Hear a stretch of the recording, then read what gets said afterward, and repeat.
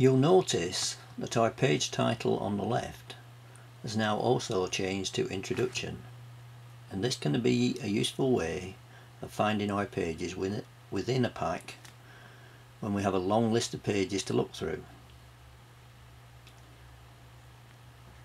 So how do we add an image to our title page?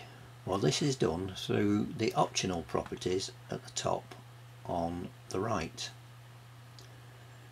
You'll notice a Dropbox arrow at the end of the box. If I click on this, we get a whole series of different options that we can add to our page.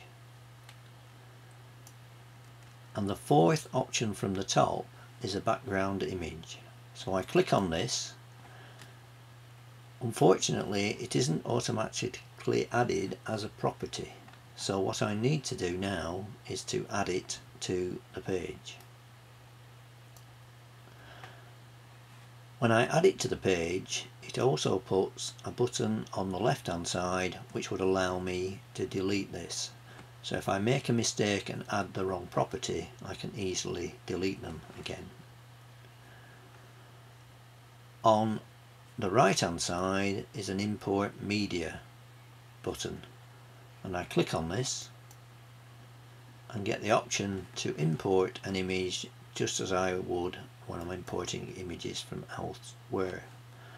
So I'm going to put the image of this dog onto my front title page as a background image. So I click on Open, it adds it to the list, and we need now to see what it looks like with this image added. So we publish our project, our learning pack, in order to save it, and then play or preview our learning pack. So here's our new title page to our learning pack.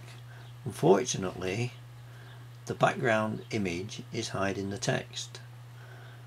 So we need to make it more transparent so that the text will stand out against it. So let's close this preview and go back to our editing screen to add this alteration.